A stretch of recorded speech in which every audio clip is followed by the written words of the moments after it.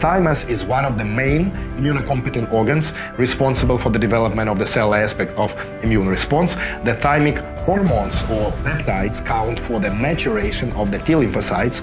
Products containing extracts of the thymus have become an important part of the treatment of several types of cancer.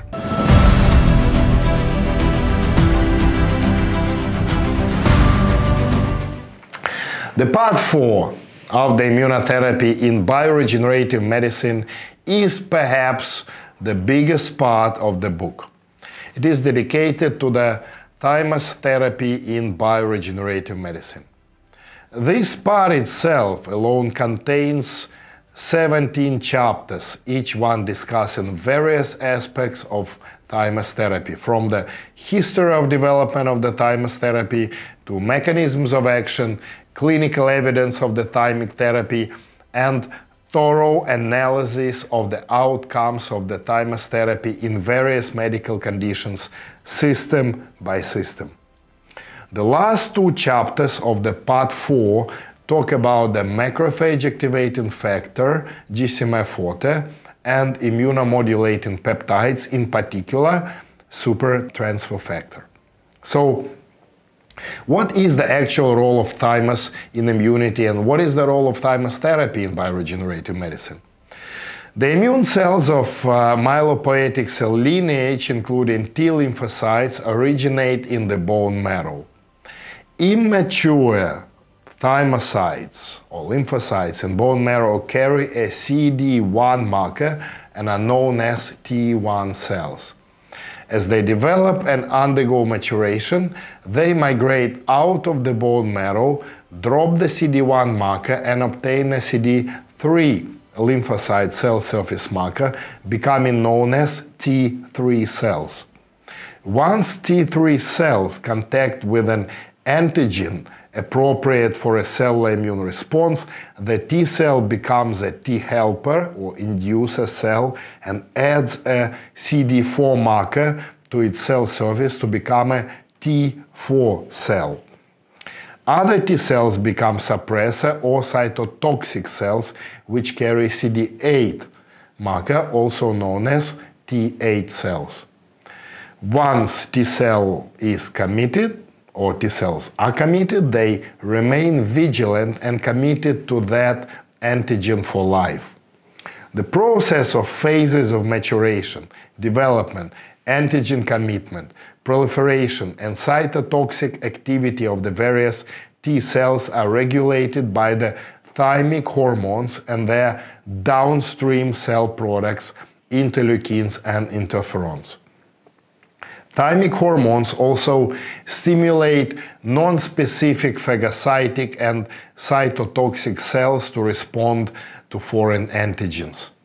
Since the thymus is one of the main immunocompetent organs responsible for the development of the cell aspect of immune response, the thymic hormones or peptides count for the maturation of the T lymphocytes. Products containing extracts of the thymus have become an important part of the treatment of several types of cancer. Therapeutic regeneration strategies include lymphoid tissue-specific cell extracts, which promote tissue reconstitution and remodeling. Thymus therapy is a type of the cell therapy, also called live cell or the fresh cell or cellular therapy, in which fresh fetal xenogeneic cells or its extracts are administered to subjects. With origin dating back to the early 1900s, modern-day thymus therapy was developed by Swedish doctor and scientist Dr. Elias Sandberg in the 1970s.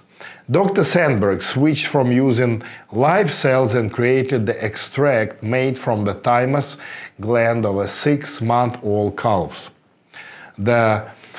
He was able to produce these thymic extracts in a physiological concentration, in other words, the concentration of active ingredients that is the same as naturally occurring. Several commercial thymus peptide preparations, such as the T-activin, thymolene, thymarin were developed throughout 1980s and published in numerous clinical reports. Stellar Biomolecular Innovation, the research unit of the Stellar Biomolecular Research, is one of the few mass manufacturers of Thymus extracts or thymic peptides with no hormone fraction, as all low molecular weight fractions of the peptides are filtered out. Although it is a constantly manufacturing, it's a costly manufacturing procedure requiring the cold enzymatic process of extraction and special filters, Stellar Biomolecular Innovations has successfully created extremely pure products containing only low molecular weight peptides extracted from the thymus of the sheep and rabbits. Immunosenescence reduces both innate and adaptive immunity, impairing the ability to respond to both pathogens and vaccines and leading to increased susceptibility to tumor development through loss of surveillance of formed neoplastic cells and their prior destruction, as well as to autoimmune diseases. Key to this process is thymic involution and atrophy, characterized by both a progressive decrease in thymic cellularity and reduction in tissue organization and loss of T lymphocyte diversity and their effectiveness.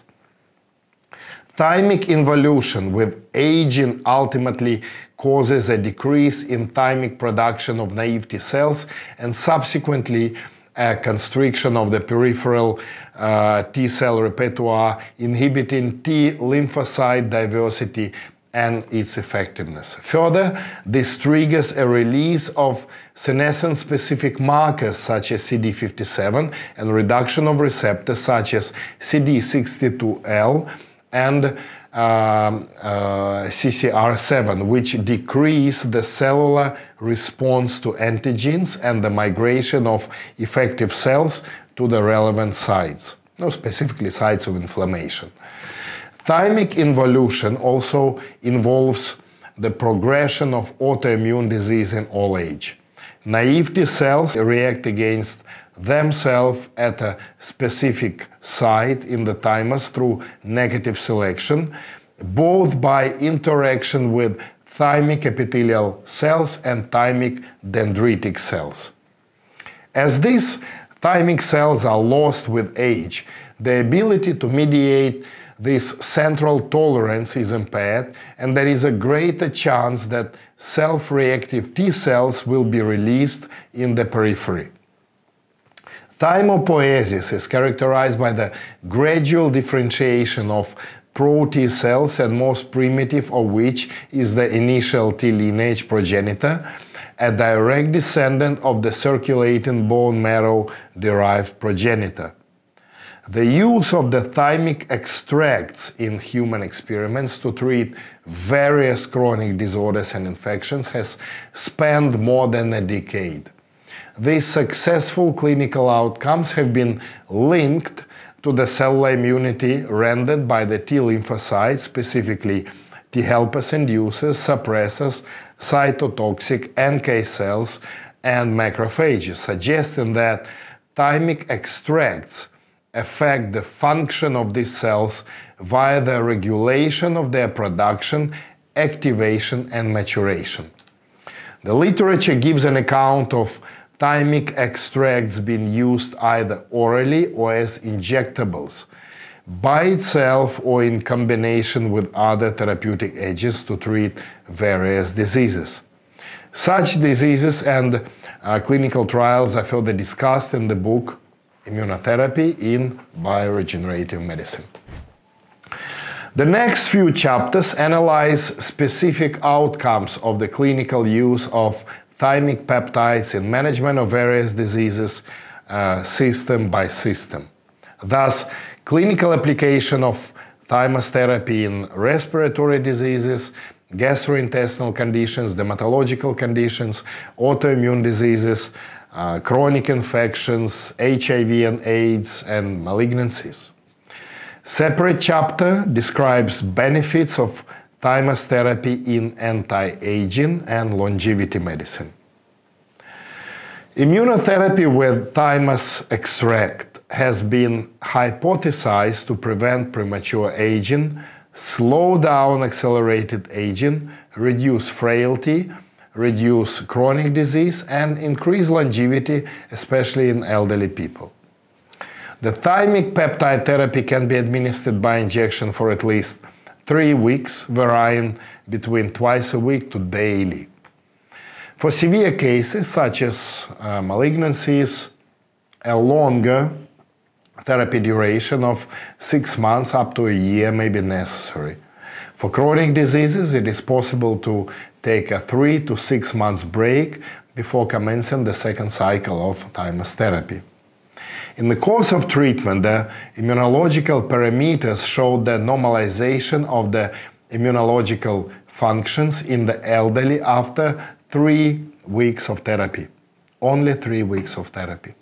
Today, Thymus therapy is becoming increasingly popular for the prevention and for healing of the diseases in middle and advanced age, including autoimmunological disorders, heart failure, atherosclerosis, various blood circulatory disorders which affect the major organs, as well as increasing the longevity. Stronger immunity improves elderly people, older people's resistance to adverse environmental influences and intrinsic factors which accelerate the process of aging and immunosenescence, thus delaying the aging process and reducing the risk of morbidity. As everything in medicine, Thymus therapy also has possible adverse reactions and contraindications. If you want to know more about this matter, you can find it by purchasing and reading this book.